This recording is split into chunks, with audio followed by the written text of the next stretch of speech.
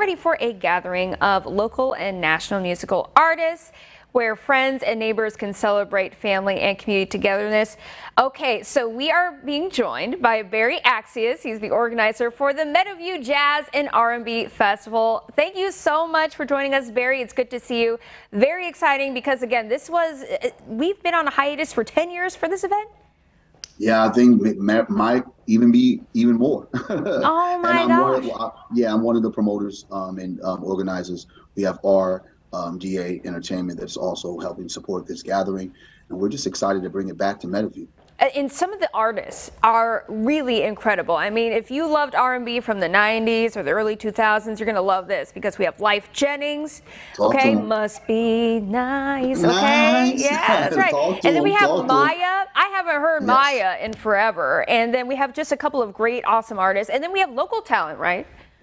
Yep. Well, you know, my personal favorite is, to be honest with you, is Maya on Saturday. Yeah. That's the moment that I think I'm going to give my flowers, and I'm going to get on my knee and just try to tell her, let's get this right. But no, we have Maya, we have Lyfe Jennings, we have Pleasure P, we have Bobby Valentino, we have Slave, we have Lakeside, and then of course some of our homegrown talent. I wouldn't say local talent, I would say our homegrown talent.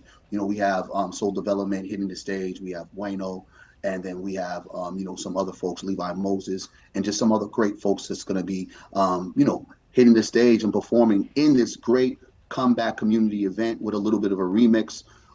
The simple fact that the Meadowview Jazz Festival has not been in the community for this long is something that me and other organizers wanted to make sure that we, this year, as all festivals started to make their comebacks after COVID, that this made their triumphant comeback. And that's why you have such a powerful filled lineup that's not only going to have music, but we're going to have tons of food vendors and retail vendors. So it's not only that you're going to be hearing great music, but you're going to be there to support your local entrepreneurs in the Sacramento city and other outside areas. And is any of the proceeds from this event, is it going towards other organizations or sponsors for the event? Okay.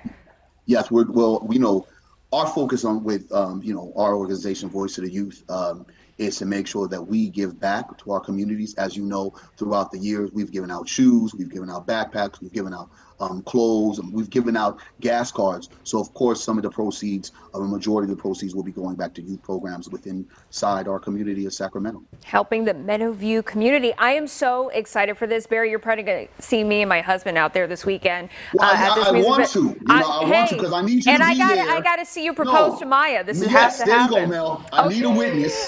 When it happens, I'm going to walk on stage. About the end of it, she ain't going to know. She's going to be a surprise. And I'm just going to go for it. Whatever. And it's going to go viral.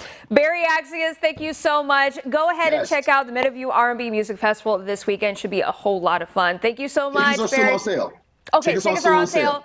We have the link to the website on our Facebook page and on our website, fox40.com. Barry, thank you so much. Take care. Mel. Appreciate you. All Bye. Right. 9:48.